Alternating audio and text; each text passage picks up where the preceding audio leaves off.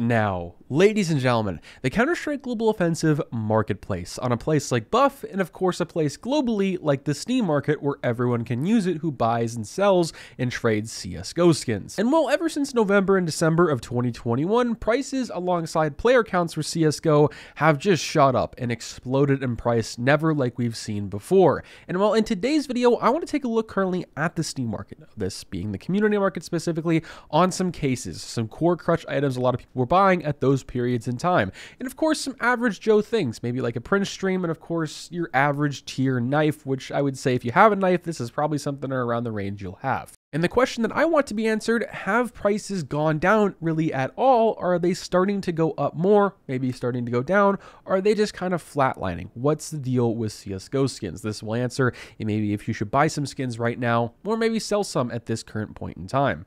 And also, we'll take a look at some Antwerp stickers and Stockholm to give my opinions and thoughts on just what's happening with stickers in general. And well, if you guys are new to the channel, make sure you hit that like button and of course subscribe. And here's a quick word from our video sponsor, SkinsMonkey. Now today's video sponsor is of course SkinsMonkey. Now if you guys are unfamiliar with what SkinsMonkey is, they are currently the biggest growing Counter-Strike Global Offensive trading marketplace for skins, which is absolutely amazing, with great fees as well. Let's just say you guys have some skins you're really not feeling anymore. SkinsMonkey is the best way to trade them. In this trade, to be exact, I actually profited 18 cents, which doesn't seem like a whole lot, but considering it's a trading website, it's actually very, very good. Sign up today to get up to a $5 bonus, which is very nice. And if you've never used the website before, well, you can use my code MANDO, go up to the top right, you claim that bonus. And if you guys want to deposit with real life cash or crypto, you get a 25% deposit bonus, which is very, very nice. So as you guys know, prices for CSGO have shot up exponentially this past year.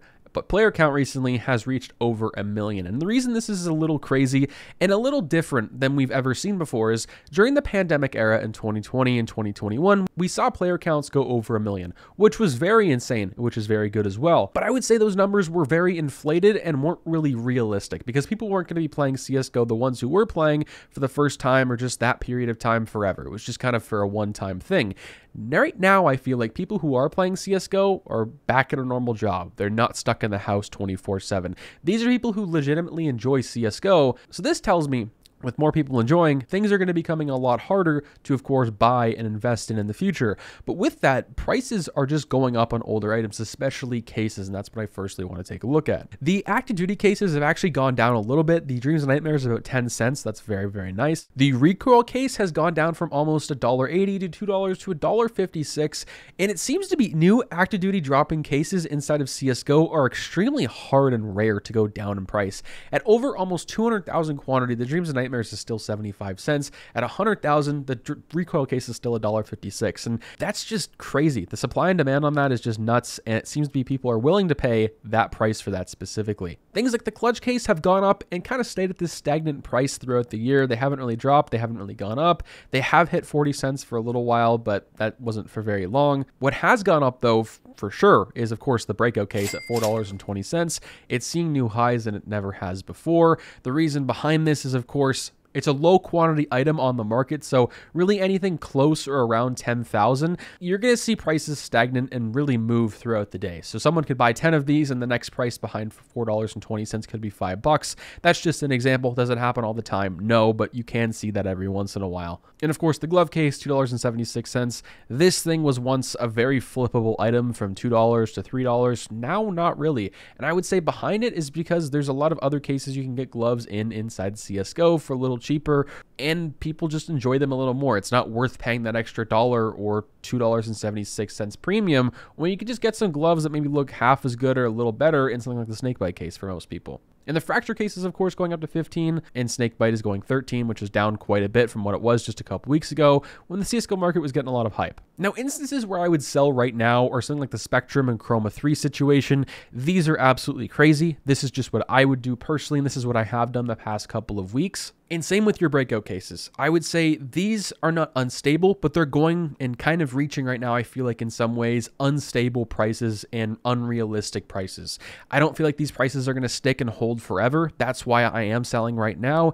And I have bought and sold items throughout this past year, but it has been extremely hard for me to do so. Compared to last year, I really haven't bought nearly as much as I did, or at least earlier on in 2022 as right now. The revolver case is something I've bought and sold throughout this year, but mostly just kept and sold throughout the year, like off and on, sell a few cases, buy some if I find some on a cheap website somewhere. 50,000 quantity is on the revolver case, for an example, at 40 cents. These were 10 cents in December of 2021. People asked in Mando Monday if this is going to reach $1. Yes, it eventually will, but it's going to definitely take some time. This has also gone up, kind of correlating with the player count. People want to unbox older cases, and especially some of those older knives. Other things like the Wildfire case are definitely going up quite a bit right now as well. This, of course, being because of the AK fuel injector. And it's not the worst case in the world. It's just not a whole lot of people want it right now, and it's not really in demand. Things like the Horizon case are kind of similar to the Spectrum and all those other cases. It's going up very, very fast, but it's a little different as well because it's one of those cheaper cases inside of CSGO. And usually when the market goes down, the cheaper side of things for cases anyway,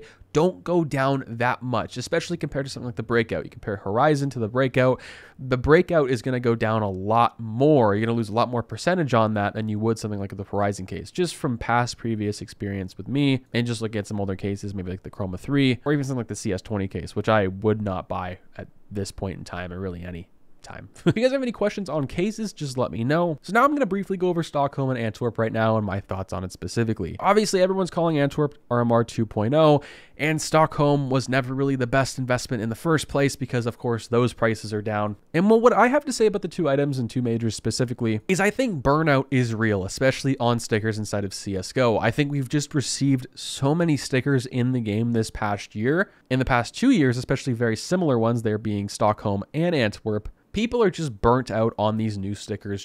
That's just how it is right now. And the reason I would say Stockholm was so successful, obviously it was overinvested in, especially compared to something like Antwerp 2022, but also it was the first year in a very long time we saw transparent background stickers and people actually enjoyed. On top of that, we didn't know what the future was like. We didn't know if the future was going to hold, we'd get transparent stickers 3 years in a row. We never thought that. It was going to be Katowice 2019 where we get circular backgrounds once again, or something very similar to that. Nothing like Stockholm. We thought this was going to be a one-off major. That's why it was successful in the first place. And I guess you could say Valve is kind of doing us dirty and ruining this quite a bit because one, they're adding a whole bunch of stickers every single year. And the same thing could be said about agents. If operations keep re-releasing agents, just making new ones, 20 a year, for an example, and Master Shiny said this in one of his most recent videos, which is very interesting and I completely agree with. It's going to devalue a lot of the older ones, therefore making them a kind of a niche market, but also just not a great investment in the future because it's not going to help and really give you any buyer protection, for an example, on an older investment or an older item. You're going to have to sell it before the new ones come out. And the same thing is to be said with the Antwerp capsules.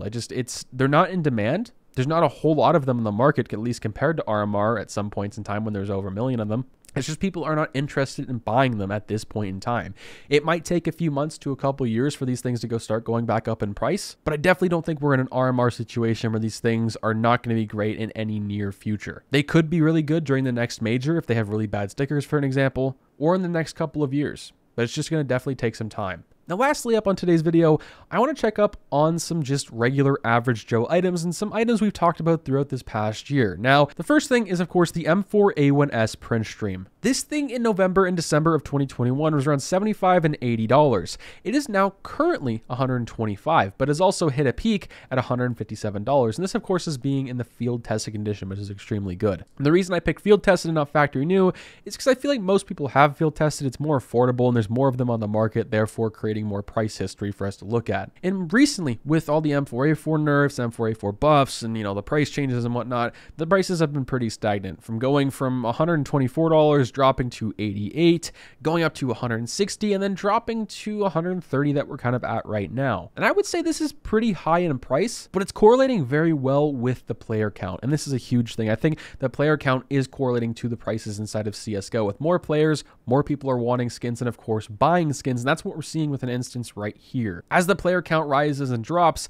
people are, of course, buying and selling these and mainly buying them. And the dips we did see were, of course, because of that nerf in the first place and the initial FOMO. Now, the next and last item I want to take a look at is, of course, our knife. And this is an average Joe knife in the $200 range on a place like Buff. This being the flip knife lore in the field tested condition. It's not expensive. It's not really cheap either. It's kind of just a middle ground with most people who are playing CS. You can probably afford this if you're buying a knife. And this normally throughout the year, especially in years prior, was usually $170, $175, and really ever since March, this has been post $200. Now, this is kind of going with the player count, but also this is just showing that older things in the game are going up in price, and especially older knives. A lot of the knife videos that I've made this past year, like the best knives, the best cheap knives for $100, the best cheap knives for $200, are extremely outdated. Those knives are no longer in that price range. They're over $100 or they're sub $100 because they've dropped a little bit, but most of the time they've gone over the price range. So one, I have to redo those videos soon, but that also tells us quite a bit, which is actually very interesting,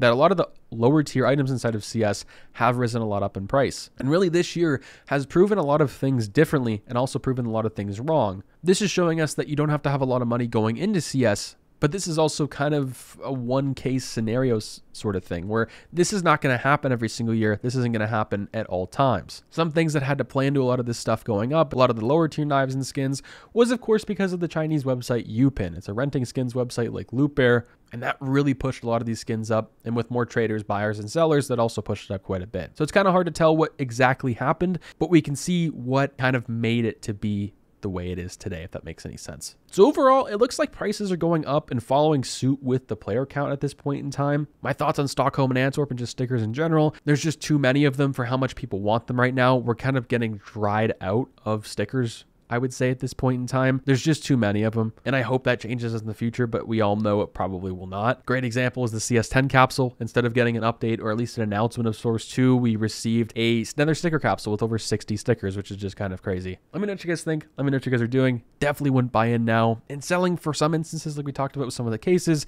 is not the worst idea in the world either. But at this point in time, it does look like prices are just going to keep going up. But if there is a surprise operation or something like that, we will see price crashes, and we don't know how long those will last for. Peace out, guys.